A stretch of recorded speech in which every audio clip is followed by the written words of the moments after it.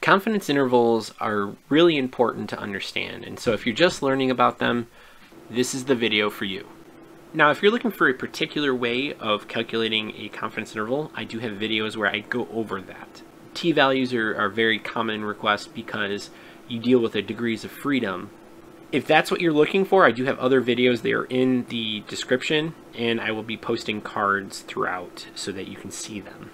This video is very much about the understanding of what a confidence interval is, not simply how to calculate it. So first things first, a confidence interval is a range.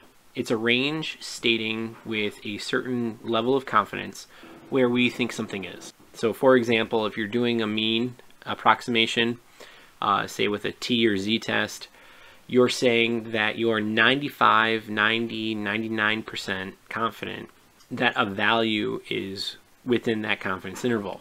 That is to say, if you ran 100 different samples, that 95 of them are expected to have what's called the true value or the true mean or the mu within that confidence interval, and then 5 of them would not. So the 5 would be a type 1 error, a false positive, and the 95 would be correct. That's essentially what a confidence interval is. Now you can apply that in a variety of ways. Confidence intervals are equivalent to p-values in searching for significance.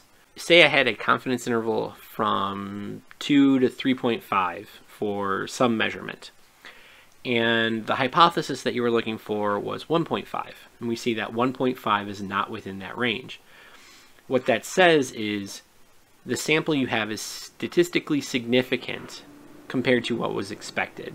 The p-value would also likewise show that. So this is a way of validating your p-values.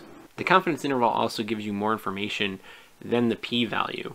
It gives you a range as opposed to whether or not it's simply significant like the p-value does.